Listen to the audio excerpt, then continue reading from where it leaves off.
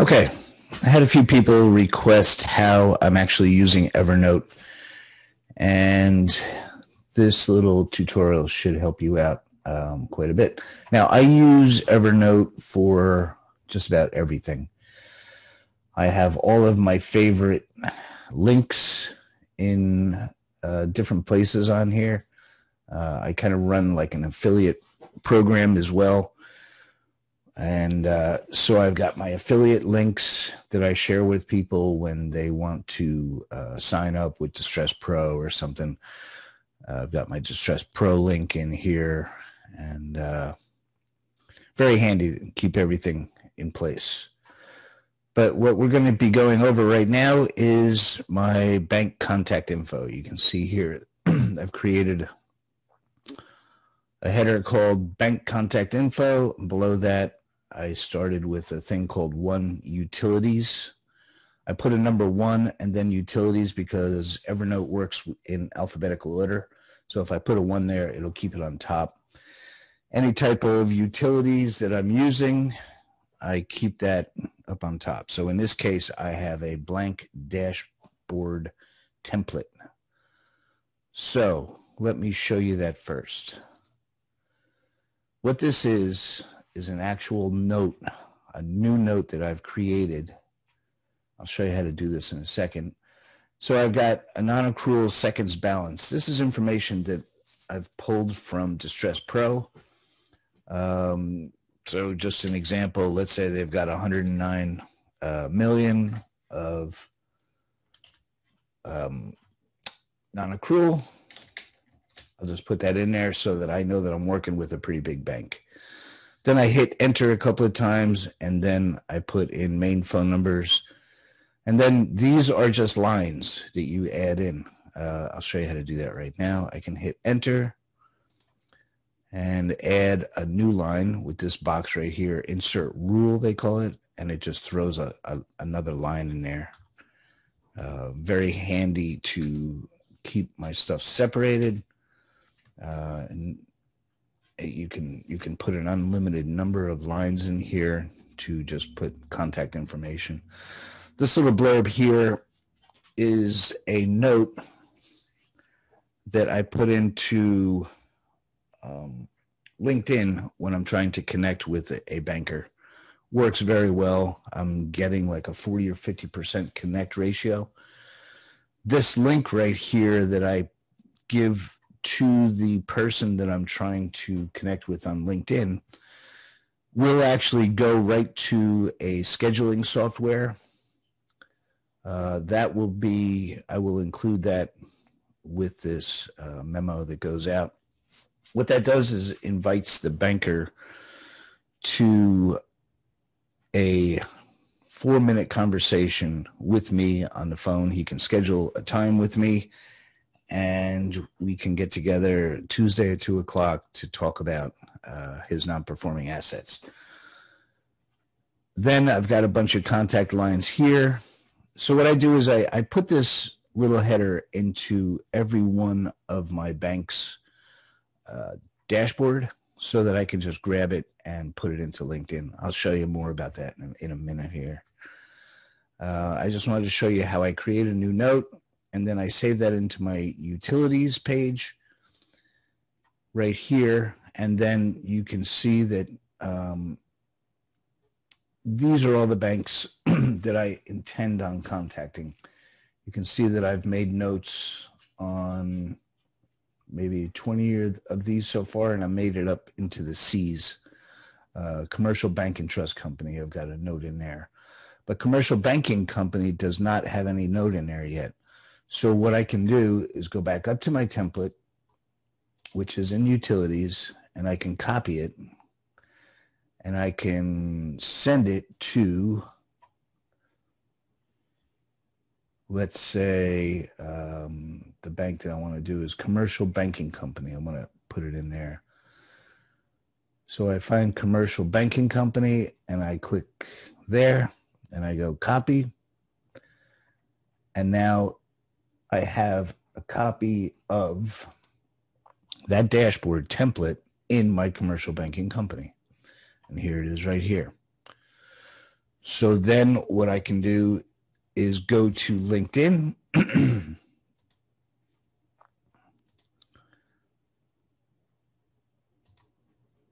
and search for commercial banking company.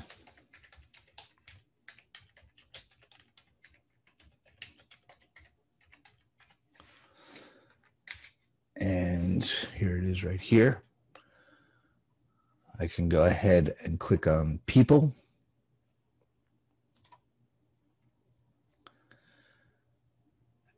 And I can see 766,000 results, which is an awful lot of results.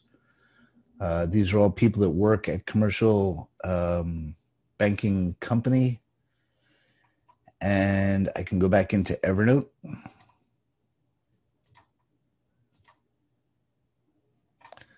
Grab this little blurb right here from my template inside of commercial banking company. Hit Control C, copy that. And then I can go through and read all of the different positions that these people hold. Senior VP, banking company, at the Middlefield Banking Company. I see that I've got a couple of shared connections already. Looks like Brady and Deepta are way ahead of me.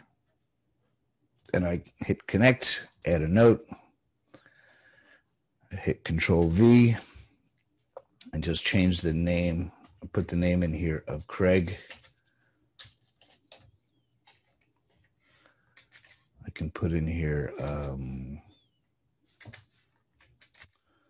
maybe a Happy New Year.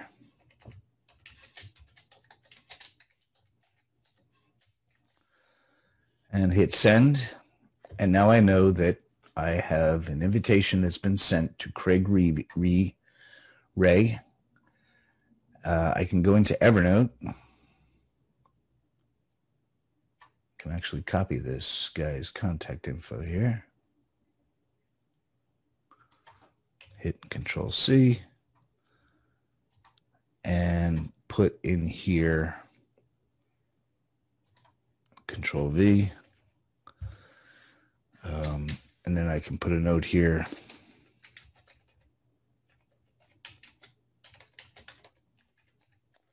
Hit sent invite to connect. And then I get an email that, hey, this guy is willing to connect with me. All these bank names actually had to be typed in manually or control copy and pasted in as new notes for a new bank. Very simple. Just if I want to add another bank, I would just come up to the top here, right click and go create notebook and bank contact info. And then I would call this community bank or bank of the world and hit OK. And now there it is, Bank of the World. Just keep populating this. You only have to do that once. And now you can keep track of your connections. Very simple. I think I've got, I don't know, maybe 150 banks that I'm trying to connect with. I'm going to actually get rid of this. And very simply, that's how I connect. All the people that I have tried to connect with on LinkedIn, I make a note of that. I can actually do follow-ups. So let's go back to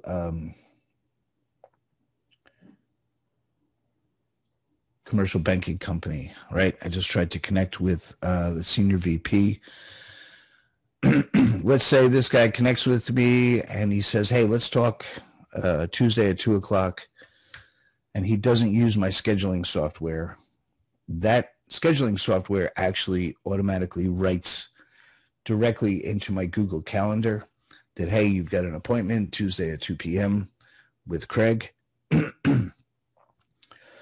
in this case, let's say he sends me a LinkedIn message and says, hey, let's talk Tuesday at 2 p.m. Well, I can go up here to the top and set reminder, and I add a date. So that would be Tuesday the 19th at 2 p.m., January 19th, 2 p.m., and just hit enter. What that does is it actually automatically creates a reminder inside of Evernote, and it sets my Google Calendar through a third-party app called, I'll make another video about that, connecting this to a third app, which actually writes directly into my Google Calendar. That's essentially it. It's short and sweet. It's an easy way to keep track of stuff. I'm sure that you guys can come up with more elaborate ways of connecting. It is a little time consuming to go back and forth between here and LinkedIn. I found that this seems to be the best way to connect with people because it's non-intrusive. It respects their time. It respects my time by having this calendar link in there. It shows that, hey, you know what? I'm not just going to cold call you or cold email you. This actually gives you a little bit more, shows a little bit more respect for the individual you're trying to connect with. And so I advise everyone to build up their LinkedIn account. I don't know how many people I have connected with. I've been messing around with LinkedIn for quite a few years now. And I like it. Seems to work. I've looked back over the years of all the connections that I've made through my note sourcing for the brokering that I've done. And just about every one of them has come from LinkedIn, not really realizing it. So let's see, I've got notifications here. Now I do have a paid account. I think I pay like 50 or 60 bucks a month for this, but I can see who's viewing my profile, and I can send a thing called InMail, which is very cool. Okay, so this guy, here's a guy from yesterday. He connected with me, and I did get an email that he is now a first direct connection, and he's a special assets coordinator at Arvest Bank. I sent him this little thing that I just showed you guys, and he connected with me 16 hours ago. So it works. It works fantastic. Whether or not I have shared connections with other people. The other thing that I do with LinkedIn, actually my son came up with this idea. If I go to my homepage, you can see here that I have a group called Note Investment Capital Wealth. And this is a group that my son started. It has 87 members, and I can go ahead and invite every connection that I have. I don't know how many connections I have. That is in here somewhere. But I can go ahead and invite as many people in here as possible. And then when I do make a post, every person that is in a group will, if they've turned their messages on, get an email saying, hey, there's a new post in Note Investment Capital Wealth. That is something that I am going to take advantage of this year. I think that's huge to be able to directly connect with people. So I've got 1,700 connections, and I've got 60 people that are trying to be friends with me or connect with me on LinkedIn. I'm done with Facebook. I've had enough of that. So this is where I'm going to be spending all my time. And I've got 60 people trying to connect with me. So that would take me up well over 1,750 connections once I accept them. And when I do accept them, my son made a message about what it is that we do when we connect. And hey, come on in and thanks for connecting, and go ahead and join my group, the Note Capital Wealth group. So there's a ton of ways to do things that we just found to be very helpful, useful. I know it's not mainstream. I know a lot of people are not doing the things that we do. I think that's why it works. So another trick that we do is, if you look at my homepage,